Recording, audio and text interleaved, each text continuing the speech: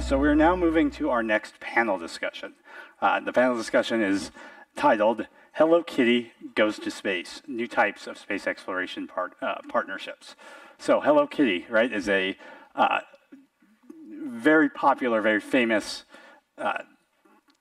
television program and in fact, set of communication and entertainment branding to engage a wide set of people around a particular activity. And so that's why we've chosen it as the title for this particular talk, or this particular panel. Space exploration is no longer solely the province of big established spacefaring countries. So we all know about the Artemis program. We all know about China's ILRS program.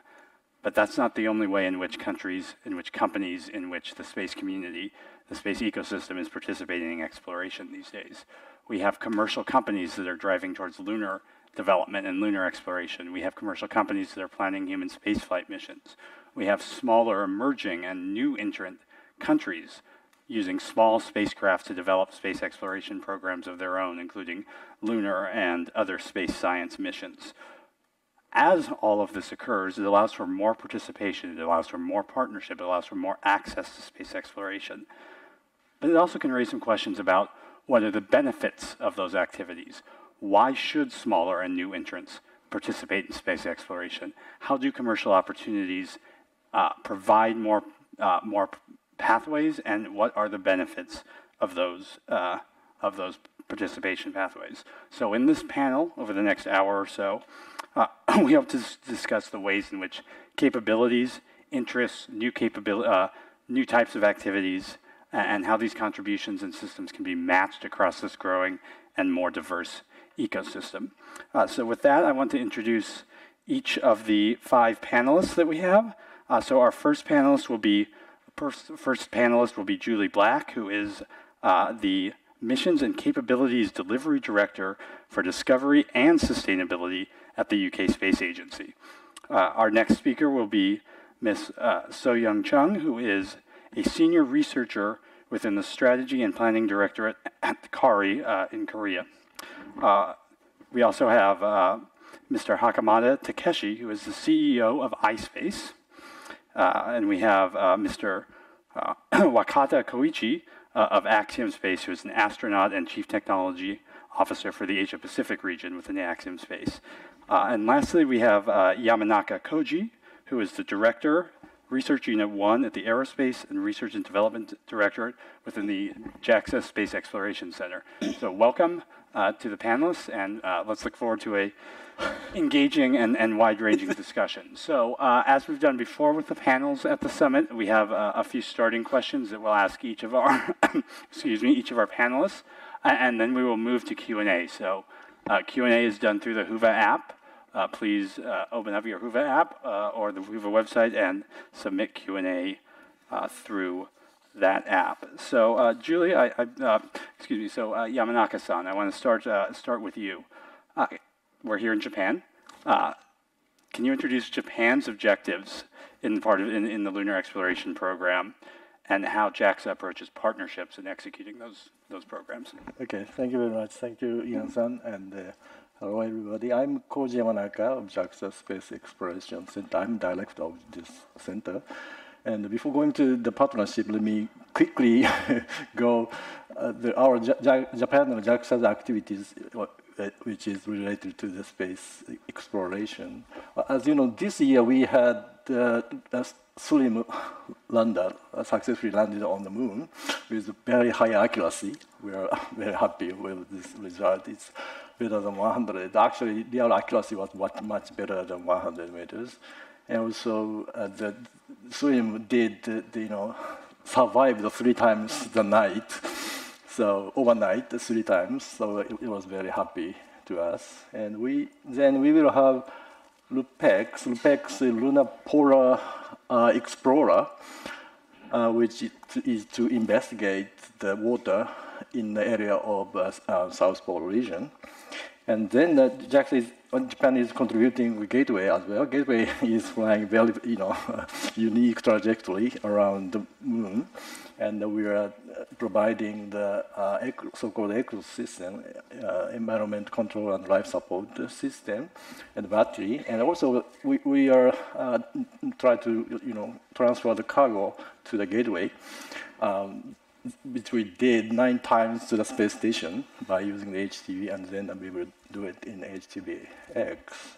And the last one, of course, pressurized rover. Pressurized rover is one of the first vehicle which has the habitat capability and also the mobility on the surface of the moon. So it actually partnership is everywhere already. For example, for the pressurized rover, we are cooperating with Japanese car industry. So it is a combination of the car industry and the space industry as well. And we need, of course, we need transportation system to the lunar surface. So for that purpose, we have a wonderful company like Hakamada-san's iSpace. So we want to do the collaboration like that. So partnership is already everywhere, and I think I can talk in more detail in a later part of the meeting. Thank you. Thank you very much. Thank you. And SLIM was a fascinating mission to watch. It exceeded performance in so many ways, I think. I mean, surviving the night 3 times, who would have thought, right? Julie, I want to come to you. So we know that Japan is an Artemis program participant. The UK, of course, is as well. But I don't traditionally think of the UK as having a deep history in lunar exploration in the way that maybe Japan does. So from the perspective of the UK Space Agency, what is the opportunity for the UK in participating in space exploration activities? So in the UK, you're right that we don't have that history, but I'll come on to that in a moment. Exploring space through robotic and human missions is really important to us because it has the power to create that new knowledge and develop technologies, grow economies, and inspire humanity, which is one of the most important things of all. And that's true to all nations, especially the UK, where we remain a major contributor to the European Space Agency, in addition to our national funding activities. And our membership of the European Space Agency is really important to us. It combines the resources of 22 partners, and so we can achieve missions that no one country could achieve on its own. And that membership has also enabled us to collaborate with other partners. So it's opened up a kind of gateway, if you like, to involvement in major international missions. And that's with Japan, with Canada, Australia, the US, and others. But our expertise is also helping with relationships outside of those usual partnerships. So we have UK-led activities, missions with Taiwan, Philippines, Thailand, Singapore, and Vietnam at the moment. So we have our expertise in the UK, even though we're not leading those missions ourselves, with various partners. But it's true, our lunar legacy isn't as extensive as other nations. I don't think that's a barrier to our efforts, and I think that we can contribute lots of things to future lunar missions. So, for example, the UK is a major contributor to the Rosalind Franklin mission, which of course is about the search for life on Mars, evidence of life on Mars. But the rover is the first of its kind to be built in the UK, and it provides excellent adaptable capabilities that can be utilised for future lunar surface missions. So we're also leading the development of radioisotope power systems, part of ESA's Endure system programme. And all lunar missions will need those reliable long-duration power systems to survive the lunar night and explore permanently shaded areas too. So there's strong global interest in those, and the UK can provide that technology, both institutional and commercial users. So to conclude, we are also supporting the studies for small nuclear reactors in space, which could have that transformative effect on space exploration and what humanity could achieve on the lunar surface. To that end, we've invested quite heavily in Moonlight, which will provide comms and navigation for lunar surface missions. So as the lunar ecosystem develops, there's quite a wide range of services, capabilities, technologies that we'll need. And That's I think right. both in Japan and the UK, we see different niches and different opportunities to contribute that, including bringing in different industry sectors and finding the kind of unique value adds that the ecosystem can, or the industry in your respective countries can provide. So thank you for that. So Young, I want to turn now to to Korea, which is having quite an active time right now. Right? We know that the new Korean Space Agency, KASA, was established and opened operations in May. Korea continues to operate KPLO in a Korea Pathfinder lunar orbiter. Did I get that right? In the lunar orbit. So from your perspective, can you tell us why Korea is pursuing a lunar exploration program and the roles of KASA and KARI in that exploration program? Right, thank you. So before I get to the question, I just want to say thank you for inviting me on the panel. And originally, the Space Agency, I was planning to participate, but unfortunately they could not make it. So I'm here on their behalf. And as Ian mentioned, Korea Aerospace Administration, KASA, was recently established in June of this year. And KARI and KASI is now placed under this new space agency. Just to give you some more background on what's going on with Korea's space exploration, you already mentioned KPLO, but our first space exploration mission, KPLO, was developed by KARI under the Ministry of ICT with participation of Domestic Industry and Research Institute.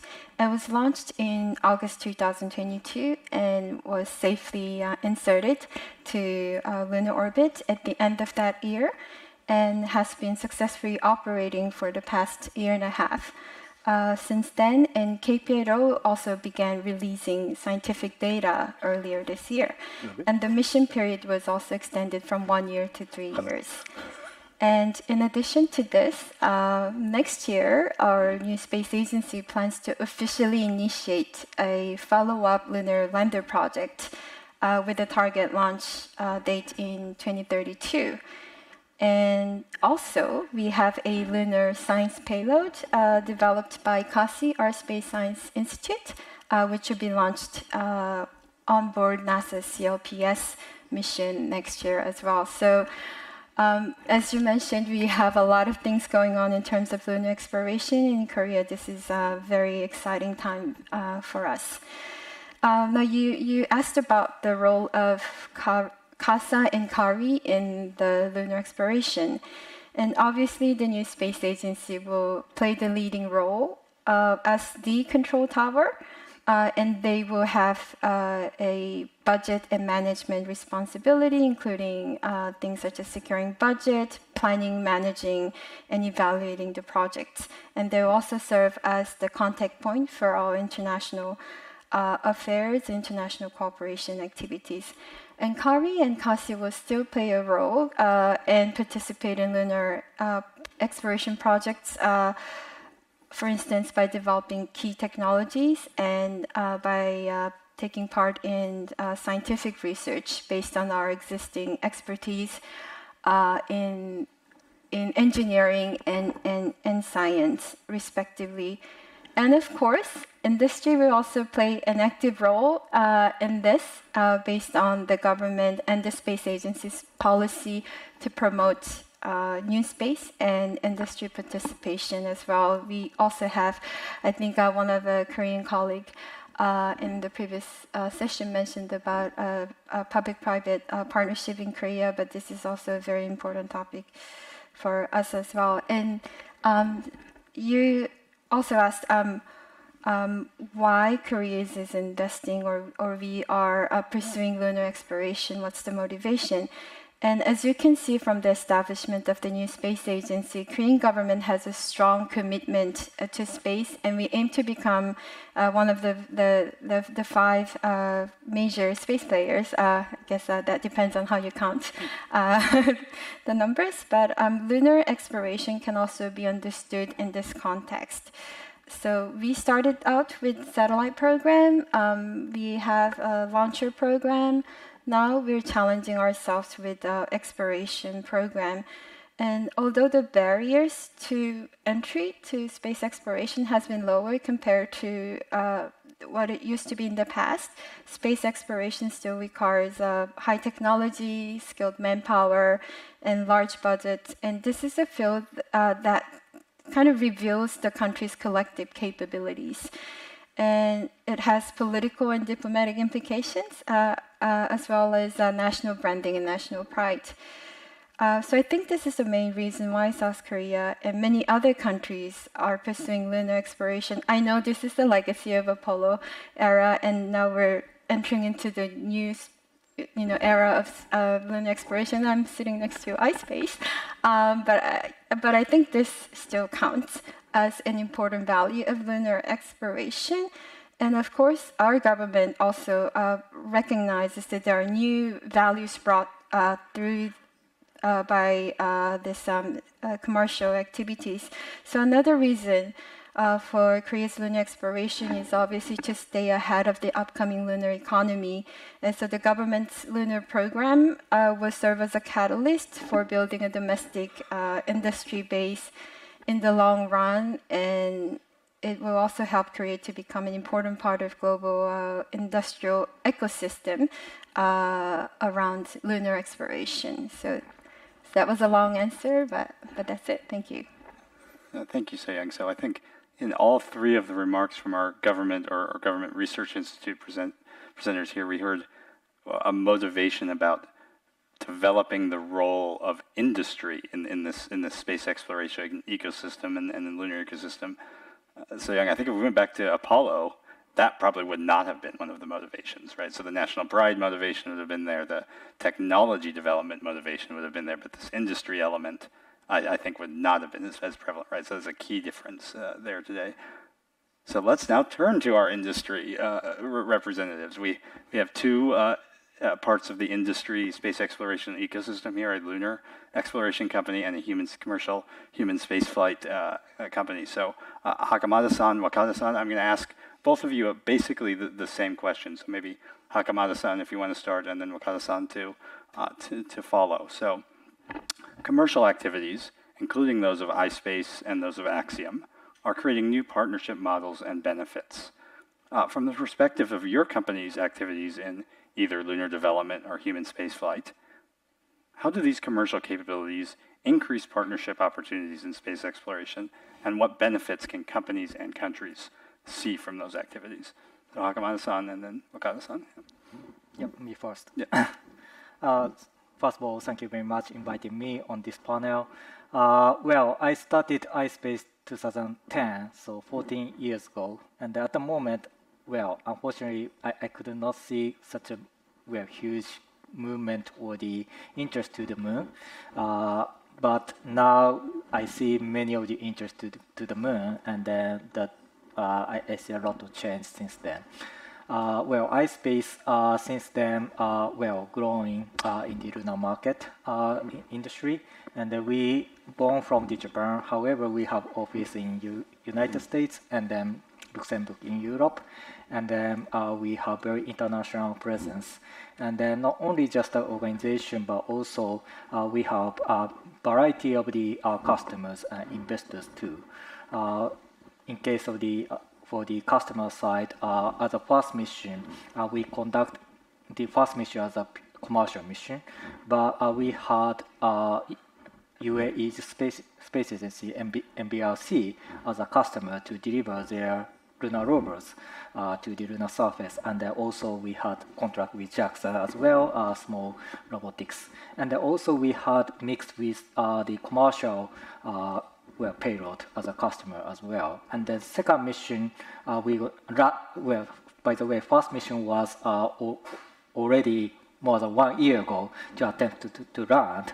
Well, time passed flying, but second mission, this is one of the strengths as a commercial mission, but we are going to launch second mission this year already. And then we have the second mission is purely commercial mission. This time, including customer.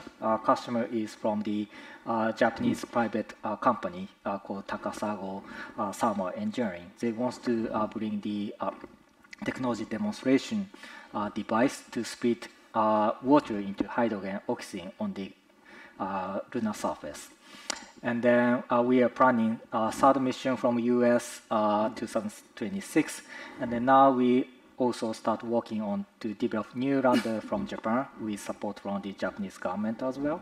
And then, as I said, also we have a European presence. And then we're going to developed our first European lunar rover in Luxembourg. And then as a part of the iSpace capability, we're going to bring that rover to the lunar surface as a second mission. So we have a variety of the partnership or the business with a variety of the entities. And then the one of these, how can I say, the strengths, uniqueness we can bring from the commercial or the industry is, I think, sustainability.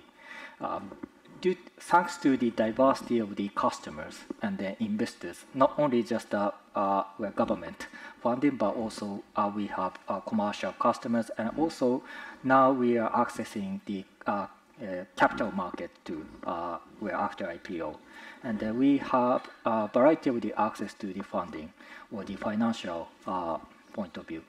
So we can provide the sustainable missions to the any type of the customers pre-use. And then in case of the government mission, the government need to rely on the only single source of the government budget. However, we can approach to the different type of the government and then customers, and then including capital market.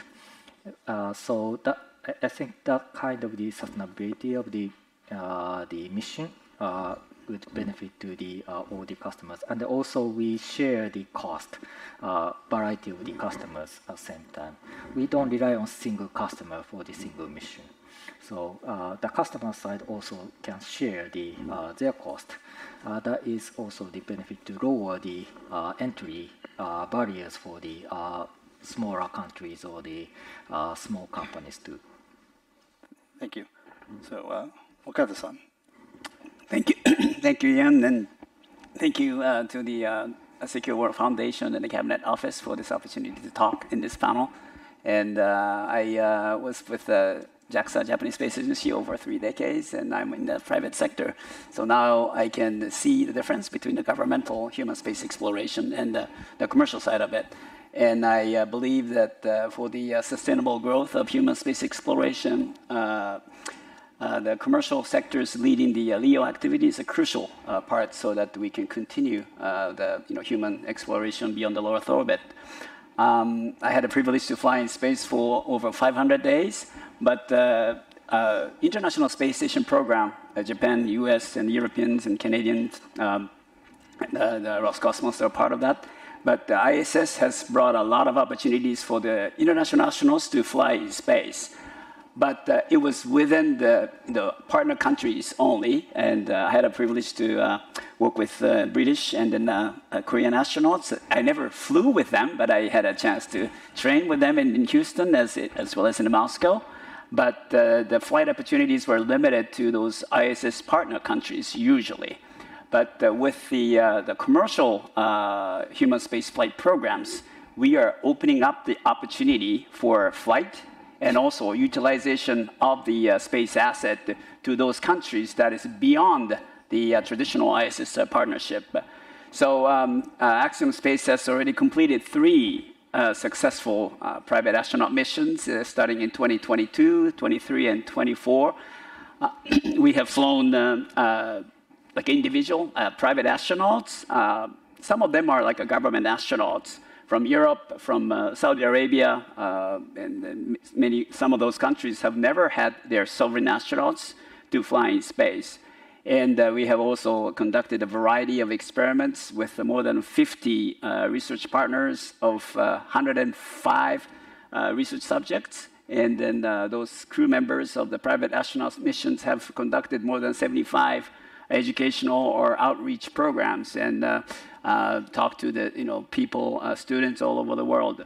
So in essence, with the emergence of private sector, commercial human space flight, we are expanding the access to space beyond the internationally cooperative program like ISS. So I think that's a great role of commercial space flight.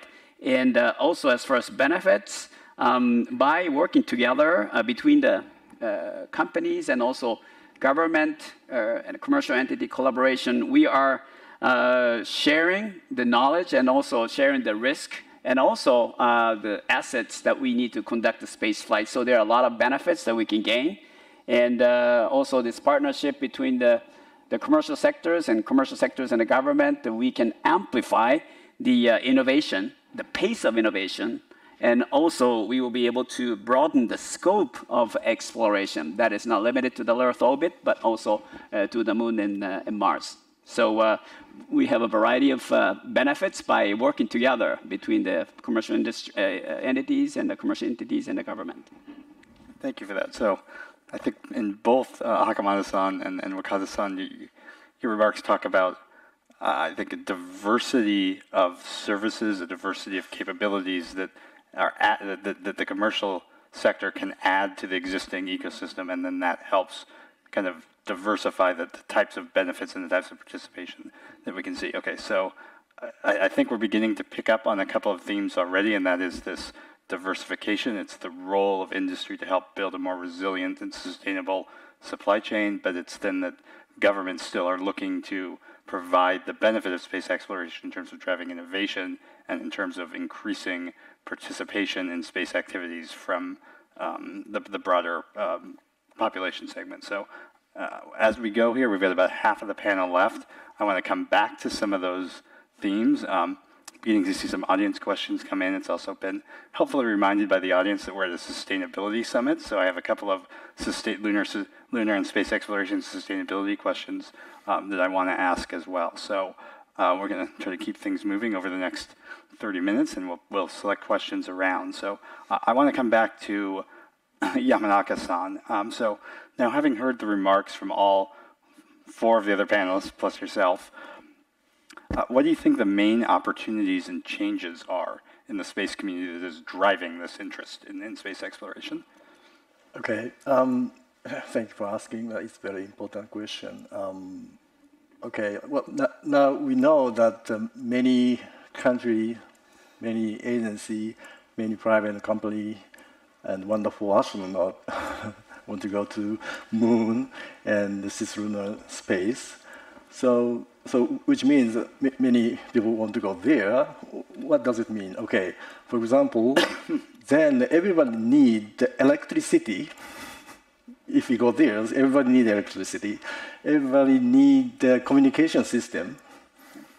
Everybody needs position, navigation, timing, information. Everybody needs it.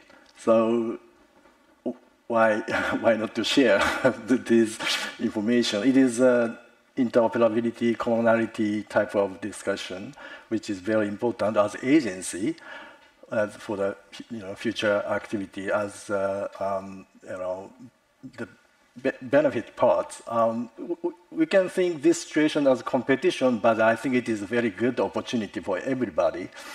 For example, if you have a very good communication component which might be used by everybody. If you have a very good battery, if you have a very good solar panel, it might be able to use by everybody, and PNT system as well. So I think there is lots of good opportunity now exists for everybody, not just agency. So as an agency, we would like to keep working in a commonality and interoperability discussion, like a navigation, communication. These things should be done by the worldwide, not just by one country, by everybody.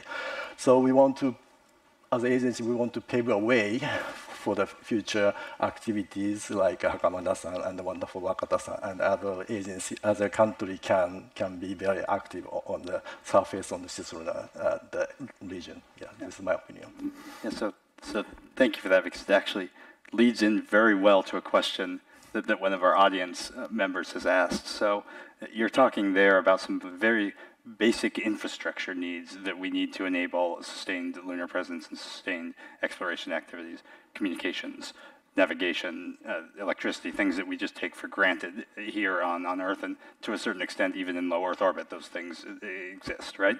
And then you talked about collaboration, right, to get there. So we have a question from the audience about how government and industry can collaborate to kind of drive these forward. So I'm actually going to take this and ask this to Hakamada-san and Wakada-san. So both from an industry perspective, but also Wakada-san from your past government background. So what concrete next steps can we take to ensure government and industry collaboration, in particular here in the APAC region, to make that lunar exploration that Koji is talking about, to make it sustainable in terms of programmatics and in terms of execution? To either of you? Go ahead. Yeah. The government-private sector's partnership in the cislunar especially would be.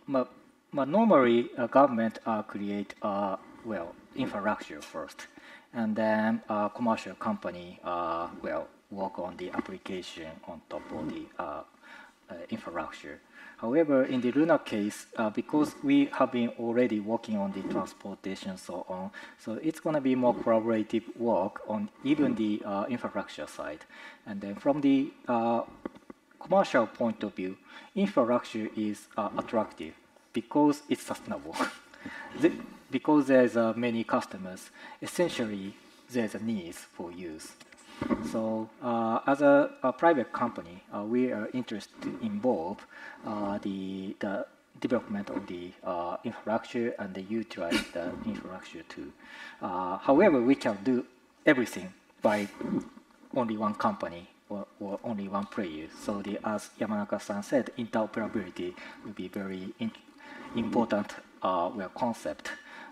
We can involve as a commercial company part of the infrastructure. However, we should work together to integrate every asset we can utilize on the moon to serve for the not only us but also the everyone. Yeah, so I agree with what Hakamada-san said. I think this government and private sector partnership is crucial.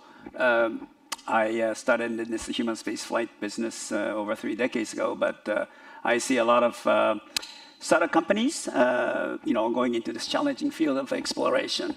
And it's amazing that so many companies are doing that. But I think this anchor tenancy or the governmental support with the partnership is very crucial for those startup companies to be able to continue their challenge, in a sustainable manner. So it's not only for the lunar missions only, but low Earth orbit operation as well. Now we have established cargo supply system. Koji-san worked on the HTV, Japanese cargo supply missions to the space station, and on the United States, SpaceX and Northrop Grumman, they have established a cargo supply system. But this was possible because of this anchor tenancy of the government International Space Station program. Because we had a destination, which is called ISS, those companies were able to build their spacecraft to deliver the cargo as well as crew member. And then as a result, they are now flourishing with their operation that will go beyond the low Earth orbit. So in essence, it's very important to have this partnership between the government and the private sector in order to let the startup companies grow and then reach to a flourishing of the operation. So, and also this private astronaut mission I mentioned, the access to space is a key. And there are so many countries who have never sent their sovereign astronauts to the space station. So with the emergency of the private sectors, we are able to send not only those governmental astronauts, but those individuals and institutions who have the value of sending humans. And also, non-traditional industries are now utilizing the microgravity environment, and which is very important so that we can utilize the microgravity, because we have so many unknown facts and factors of utilization of microgravity. Of course, Japan and the United States, European countries, many countries have already utilized the microgravity for a lot of research to develop new materials and for life science. But there are still a lot of fields that is still unknown. And by having this traditionally non-traditional industry participating in the experiments, we will be able to utilize the microgravity environment for future in-space manufacturing and other things. So access to space and also non-traditional industry partners' participation is the key. Yeah, the second part of that is particularly interesting to me, right? Is if we're trying to grow the space economy, the space sector, and the ways that it benefits on society larger, right? Getting connections into some of these bigger, more established industry sectors outside of our fun but small space sector, I think, is going to be a very key importance. So glad to hear you talk about that. I want to take a slightly different theme now, and I'm going to turn to Julie and to So-Young. We have a number of questions here, recognizing that we're at the Summit for Space Sustainability and saying lunar and space exploration is taking us into new environments where we have maybe new sustainability questions or need to develop specific sustainability practices to enable space exploration. So Julie, I'm going to start with you. Your portfolio at UKSA includes both the space science and space exploration team, as well as the team focused on space sustainability. A very interesting combination. So questions about lunar sustainability, I think you're the ideal person on this panel. So what steps are necessary to build sustainability, both programmatically and in its environmental sense, into exploration initiatives, including lunar activities? Yes, you're right. It is an interesting combination in my portfolio. And I remember when I joined the Space Agency and we'd just had a bit of a reorganization. And so both of those things became part of my directorate. And there was a question, why those two together? But actually, we can see, we've seen with some of the exploration launches that haven't been successful recently, have crossed right over into my sustainability portfolio as we've tracked those objects as they re-enter. And so that's not necessarily what we would be wanting, but actually we have to see those two things in balance, I think. And we know that the moon is a really unique site, as it's visible to all of us, and therefore it's shared by all of humankind. And we have to be realistic that we are entering this new phase of lunar exploration, and it is going to become the next sort of industrial environment potentially. And so we have to think about those principles of sustainability and responsibility on how we explore the moon, but to do that in a very coordinated way internationally. I've had lots of conversations this week on that subject, and how do we really get the community to start making progress in those areas. We have lots of conversations about that, but how do you turn that into practicality? The Artemis Accords are a really good step in that direction, but there is a lot more detailed work to be done in how those principles flow down into mission design and how those principles flow into our future activities. There's existing frameworks, the COSPAR Panel on Planetary Protection, that's critical to our shared global ambitions. And we are responsible pioneers in space. And I just recall a conversation I'm name dropping now very heavily, but I was at Buckingham Palace last year with the launch of the Astra Carta, which was heavily written by King Charles himself. And there was an absolutely wonderful phrase in there, which is, as far as we are aware, we are the sole custodians of the universe. And that's something that we really have to bear in mind. We want to make sure that we have regulation on planetary protection and limit that possibility of contamination.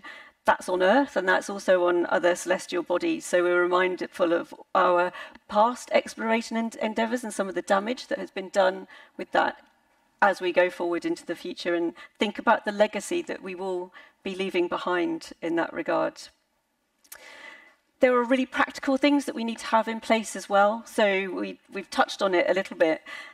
Our in-orbit servicing and manufacturing and in-situ resource utilisation technologies, those are key capabilities that the UK and other countries are developing. But those technologies will be absolutely critical in helping us have a more sustainable presence on the lunar surface and beyond. So we really need to get that win-win situation where we have commercialization of exploration and it is sustainable and it is something that is commercially viable, but also that we drive those developments of those technologies as well. Thank you, Julie. So Young, I want to turn to you. So Korea is obviously operating KPLO in lunar orbit right now. We might say, there's not very many spacecraft in lunar orbit, right? There's not much going on there. We can operate. But have you encountered any operational issues of the type that Julie just mentioned? Right, so thank you for asking this question. And some of you may know this already, but just a few weeks ago, there was a conference on sustainable lunar activities organized by UN, USA UN Office for Outer Space Affairs just before the COPOS plenary session this year. And our space agency also participated in a panel in this event, and they actually shared the experience of operating KPLO in this context. And right now there are 6 lunar orbiters orbiting around the moon, and 3 of them, including KPLO, are in the low lunar orbit. So these are KPLO and NASA's LRO and India's Chandrayaan-2. And they all orbit around a similar altitudes, as I said, and they routinely share orbital information and collision risk analysis using a platform called a MedCap, which is actually provided by NASA's JPL. And they consult each other when there's a chance of collision between these orbiters. And I was quite surprised to find out when I was told by our engineers that these the so-called red alarms are often they have these red alarms quite often, and ever since KPLO has been operating, so within the past year and a half, there has been 40 red alarms involving these orbiters, and some of these are actually naturally resolved over time because you get more accurate orbital data, and some you can resolve the issue by doing a routine orbit maintenance maneuvers, but some of them you need to have a specific maneuvering just to avoid this potential collision. And KPLO till now has performed 3 collision avoidance maneuvers specifically dedicated to avoid this risk. And one was to avoid a collision with ISRO Chandrayaan-2. Another one was with NASA's LRO. And actually the third one was with JAXA's SLIM when they were about to land. And we actually had to make a very quick decision within a day to make this maneuver to make sure that JAXA SLIM can land safely. And I think I also heard from iSpace colleague during the UN conference that iSpace also had a potential collision issue when you had your mission. So this is something real. We did not, that we haven't discussed much. And right now there's no mutually agreed upon international consultation mechanism or protocol to resolve such collision risks. And luckily KPLO, LRO, and Chandrayaan-2 has this a daily exchange of information. So in the absence of international practice, we were still able to manage exchange of information and communication during normal times. So when there were collision risks, we were able to consult with each other, and if needed, we were able to proactively make maneuvers. However, this is only a voluntary activity between only a few actors, and not all actors are involved in this process. And and also, this kind of maneuvers require fuel consumption and also temporary suspension of some of the payloads.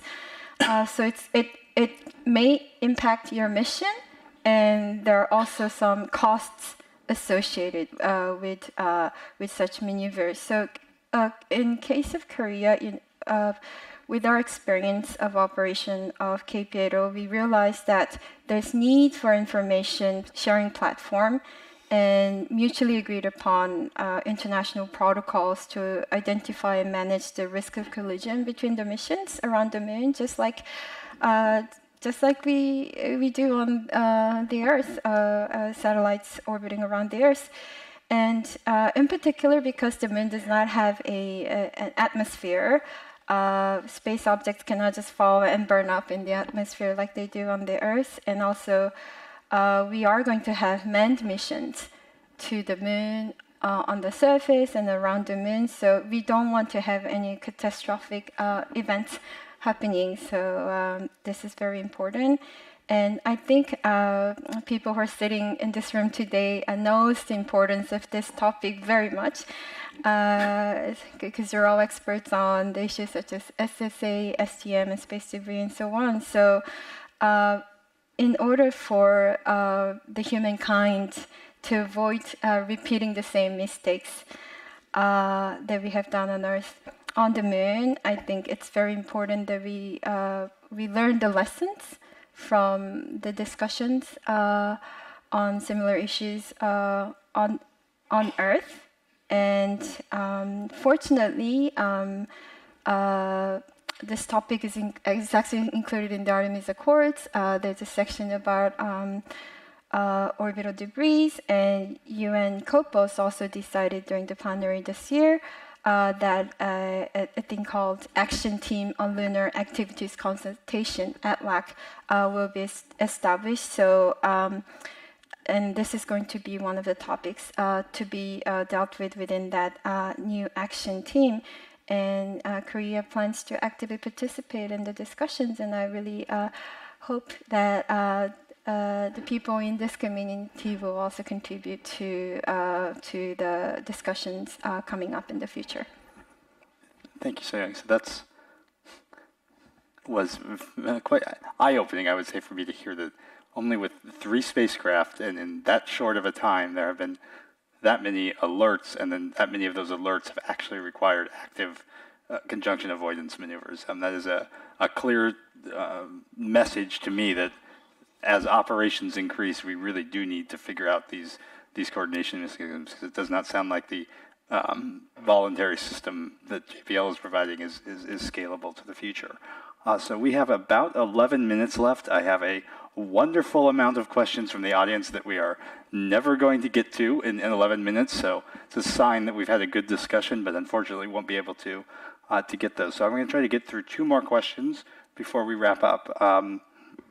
This next one is an audience question, and it relates to this coordination theme that we were just discussing, but a little bit broader. I'm going to start with this question for Akamada-san, but open it up to others who wish to speak to it as well.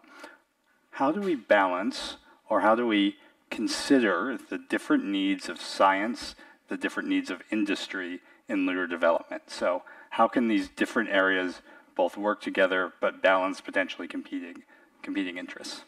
Well, very good question.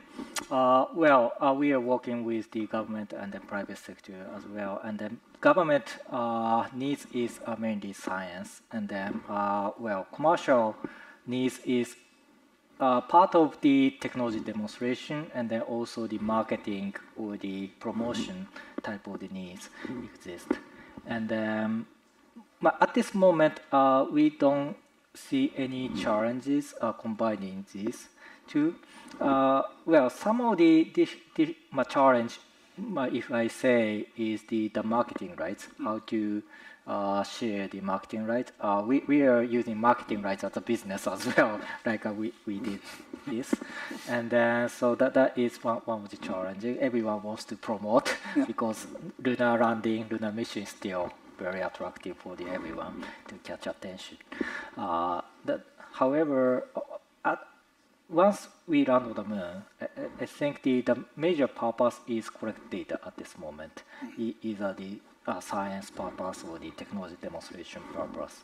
And in that sense, we see the same engineering capability or the needs.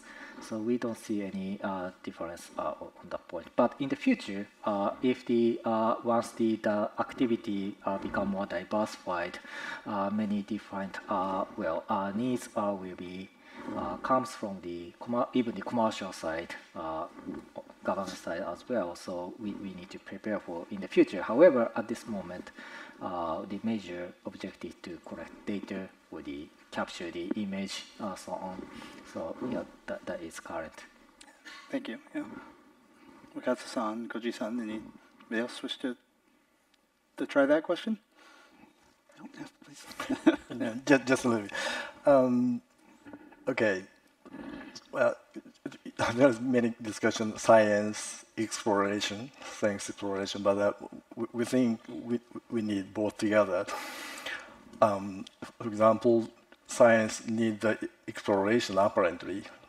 For example, if we have a pressurized rover, there is a variety of things that the scientists can do using such capabilities. So, which means that exploration enables science, and from science we can get a lot of data, a lot of information, a lot of knowledge for the future. So we work both together, and this is what we are thinking all the time. Just add the comment. Yes. Well, one thing that I can add is, for example, I think by having this commercial entities involved in this development of, for example, lunar spacesuit. The owner of the new spacesuit that the Americans will be using when Artemis 3 crew lands on the surface of the moon, as well as in the future, Japanese astronauts will be wearing Axiom spacesuit to land on the surface of the moon. But the spacesuit itself is owned by Axiom, so NASA is going to be using that service. And not only NASA, but other private industry can also use that.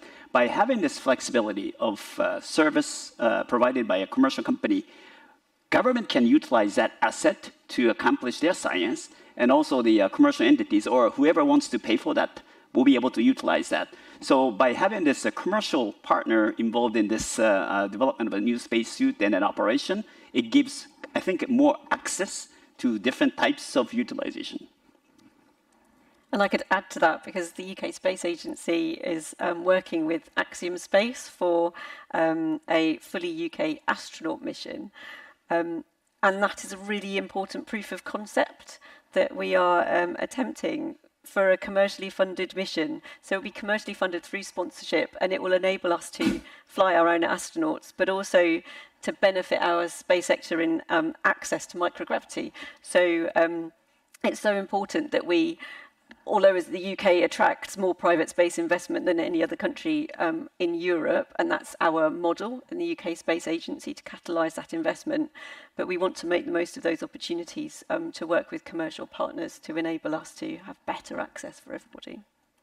Okay, thank you. So watching that clock, counting down, big red letters, I want to get to a point here at the end that I think is kind of running through all of our comments in one way or another, and it's also been in some of the audience questions. So new types of space exploration partnership.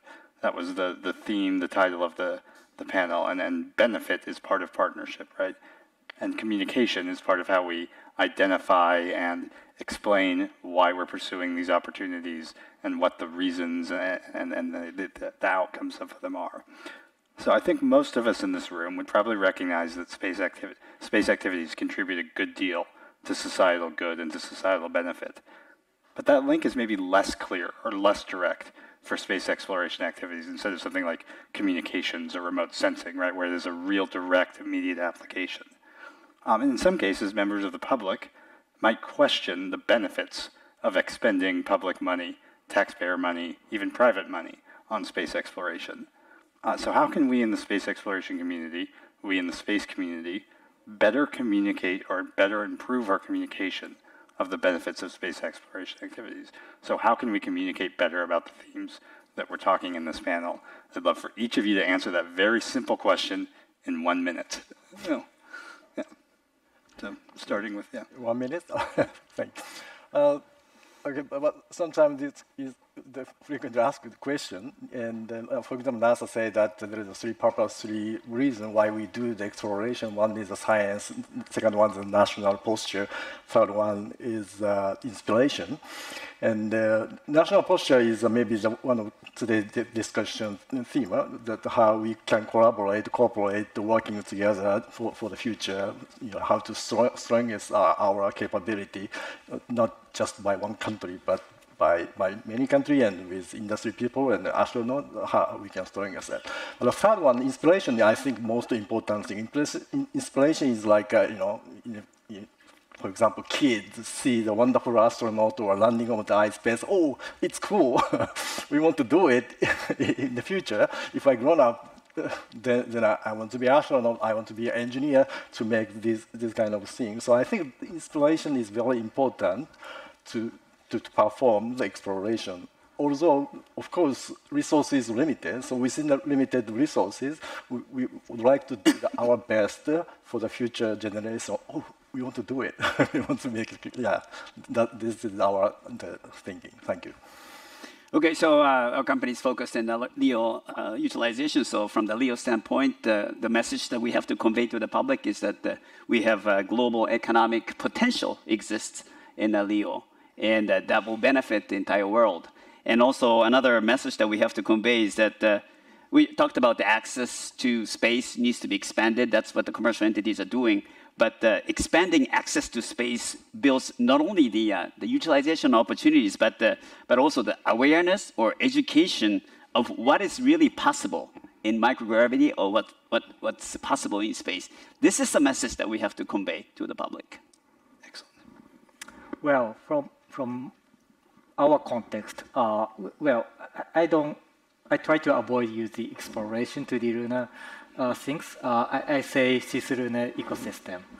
And ecosystem is important to circulate the things, especially money. Without circulation of the money, growth of the industry, for the public people, they don't care about. So the connection to the space and the Earth economy is important. So I like to develop such a connection. And then also the cislunar is important to support the backbone of the LEO activities as well. So I think it's also the part of the ecosystem philosophy. Interesting. All right, I think all the speakers have already given good answers. So I just want to point to a specific document which is relevant to this topic, which is ISECG's Benefit of Space Exploration White Paper, which will be published very soon. So it does contain all the benefits, societal benefits of space exploration in this document, and also UK, CARI, JAXA, all of us are member of this ISECG, which is International Space Exploration Coordination Group. So that would be my short answer. Just want to add, when we communicate, I think we should use a new communication channels, including social media, etc. I don't know if you know BTS, but BTS songs were included on NASA's astronaut list of songs to be played on the Artemis missions, and our young people, our public, are really excited about this, and so inspiration still counts as societal benefit, and then using a new communication platform, especially targeting the next generation, I think is really important. So I'm going to hand over the answer to my question, and I'm going to do that by encouraging every single one of you to go seek out one of our young professionals, and that's David, who's come across from Uganda, who I had the privilege of meeting just before I came onto this panel. And he spoke absolutely beautifully and with huge enthusiasm about his work in how you communicate with indigenous communities in countries that might not typically have that heritage of space exploration, but also that have huge economic and societal challenges, and how do you make that case for space, and how do you communicate that? And that is both in how we articulate that to those communities, but it is also about how we engage with Indigenous communities to ask them about their opinion about space. The moon is a sacred space for many people on the Earth, and we absolutely have to pay that due regard. So go and speak to David, who is sitting over there, and seek him out and have a conversation, and there you will have your answer from me. Well, thank you, Julie, for that inspiring and I think actually somewhat challenging way to end, right? But that sounds like a very good conversation to take into the networking break and the rest of the conversation. So I want to thank the 5 panelists, to thank the audience. Apologies for not getting to all of the questions, but thank you all.